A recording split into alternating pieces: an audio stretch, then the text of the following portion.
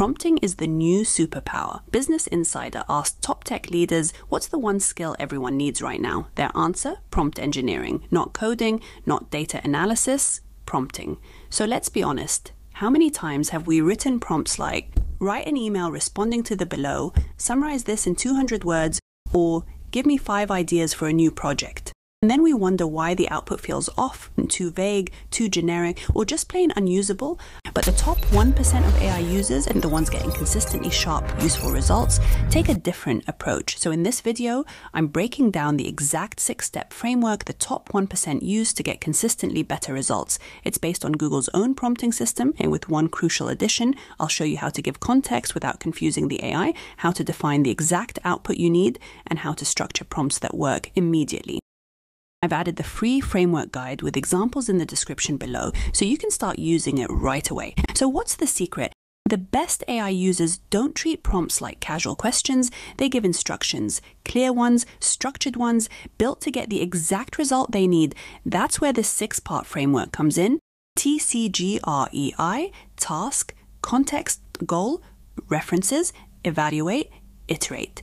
6 steps that completely transform how AI responds to you. It's adapted from Google's prompting guide and has the crucial addition of the goal state, which most people skip. And this is why many prompts underperform. So let's start off with the task. So the task is made up of the role, the action, and the format. And here we're asking, how should the AI perform the task? The role defines the AI's persona or identity for the task. The action specifies what the AI should do, and the format determines how the AI should deliver the task. So for the role, you could ask it to act as a career coach, a policy analyst, a teacher, or a product manager. For the action, you need to use verbs such as write, summarize, list, compare, or draft. And for the format, which is extremely important, you need to define the kind of output that you want. So you want the output in bullet points, or you want it in a table, or you want it 150 words, or you just want a structured outline. So as you can see here from the example, we've added the role, we've added the action, and we've also specified the format that we want it in. So act as a career coach, list 5 networking strategies in bullet points for graduates. So let's look at how we would apply our example. So here I'm going to add my prompt, act as a career coach, list 5 high impact networking strategies in bullet points for recent graduates. And you can see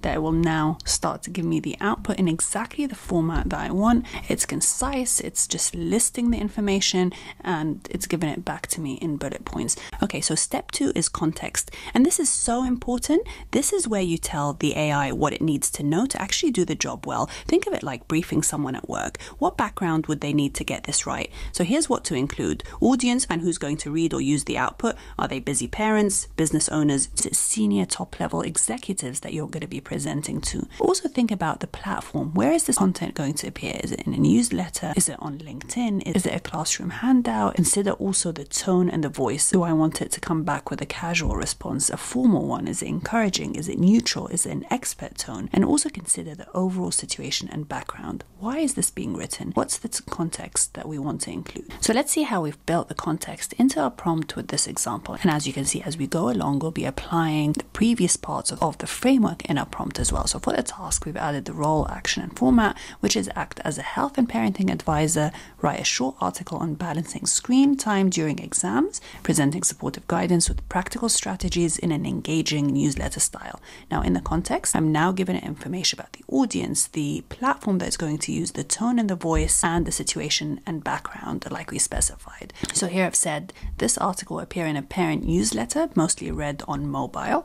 The topic is about balancing screen time during exams. The tone should be supportive but practical. And then I've further broken it down. The audience are parents of school-aged children, likely busy, scanning quickly on phones. The platform is a parent newsletter. It's digital and it's mostly mobile readers. The tone and voice is supportive but practical, reassuring and not judgmental. And the situation or the background is parents are concerned about exam stress and how screen use affects study focus. And now you can see it's come back with an output. It's catered for that mobile screen reading, and it's given us the short, to the point output that we want. So the next part of the framework is the goal. And while the task sets the action, the goal sets the purpose and the success criteria. And it answers questions such as, why are you doing this? And what does a good result look like? And here are some examples. The goal is to transform these messy research notes into a draft abstract that could be submitted to a peer-reviewed journal. Or the goal is to provide a quick reference one-pager that a busy school principal can read in under 3 minutes. And this really makes a difference to your prompt, because then it helps the AI understand what a good output will look like. Now let's move on to the fourth part of the framework, which is all about providing references. This step is where you actually show the model what good looks like. Think of it as giving the AI a style guide or a concrete example to follow. And this is actually a technique that is called few-shot prompting. And the idea is simple. By providing past examples, you guide the model to mimic the tone, the structure, or the style you want. So here are some examples of what to add to your prompt and the kind of references that you can attach. So we can say, here's a past article that struck the right balance of informal and professional, use it as a style guide. And then I would upload the article with the style that I like. Or mimic the structure of this McKinsey executive summary,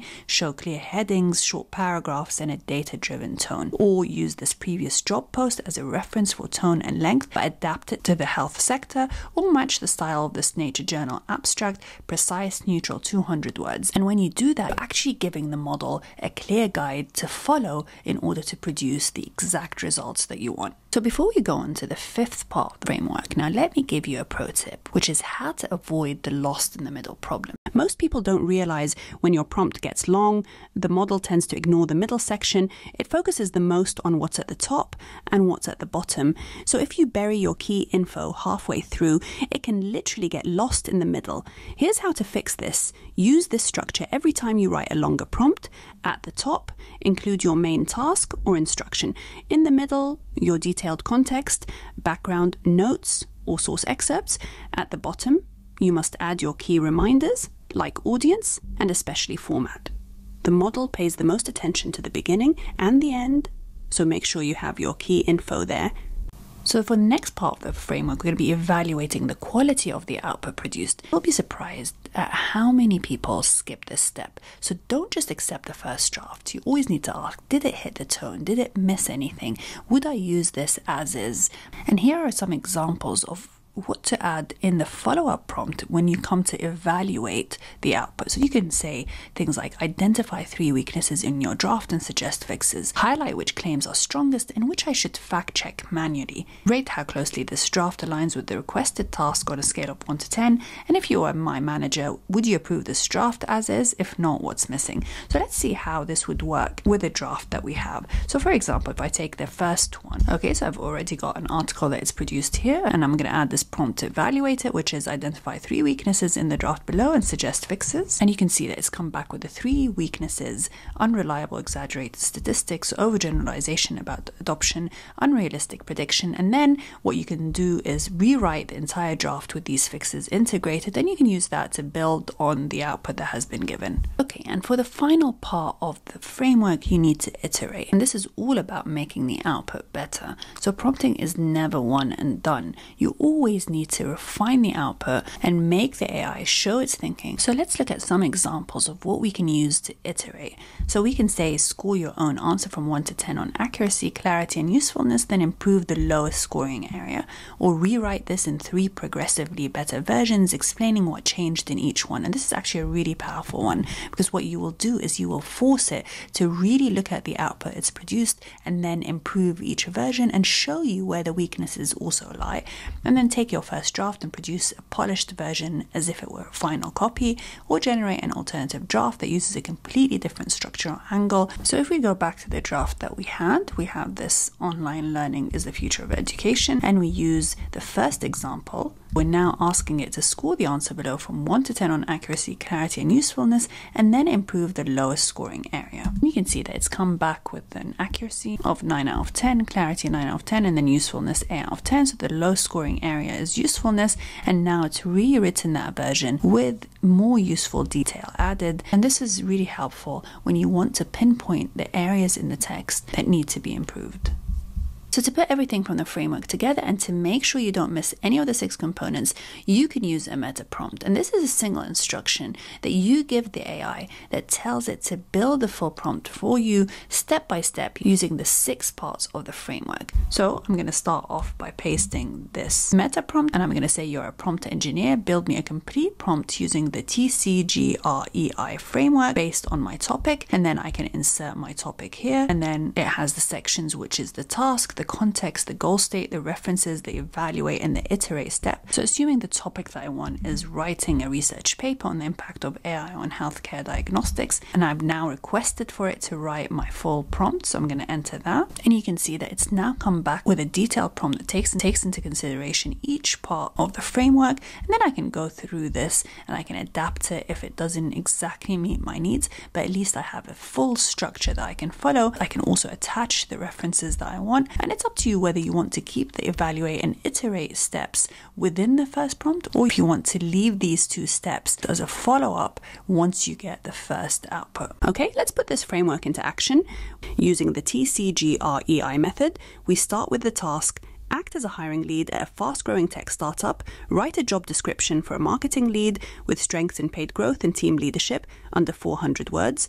Then we add the context. It's for a company expanding into new international markets. The brand voice is informal, bold, and people first. The role reports directly to the CEO and works closely with product and sales teams. Next is the goal: attract highly self-managing candidates who thrive in ambiguity, are data-driven, and balance creative brand building with analytical growth. Then we include a reference, tone similar to Basecamp's job post, approachable but clear about expectations. And finally, the evaluate and iterate steps will come into play once the first draft is generated. That's where you review, refine, and make it even sharper. And the final product is a job description that sounds like your brand, and it attracts the kind of candidates you actually want. That's the power of turning a bland prompt into a complete one. Prompting is all about giving the right instructions. And when you use this framework, you'll spend a lot less time fixing your AI outputs and a lot more time getting results that actually work. I've added the free framework guide with examples in the description below, so you can start using it right away. And don't forget to subscribe. I'll be sharing mini focus lessons on specific prompting techniques so you can master them one by one. And I'd love to hear from you. What's one thing you've done to improve your own prompts, or something that's really worked for you? So hope you found this useful, and I'll see you in the next one.